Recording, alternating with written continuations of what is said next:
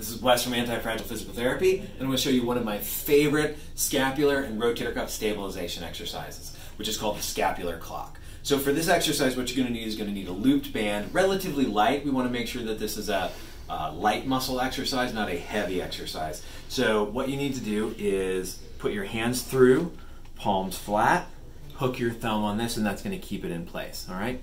So what we're going to do is then we're going to head over to the wall.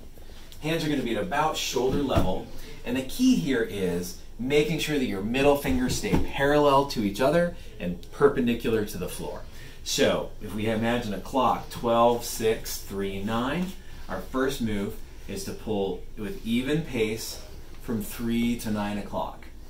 And then nice and easy back in. Then we're going to go from 2 to 8. And then we're going to go from 1 to 7. Come back to center.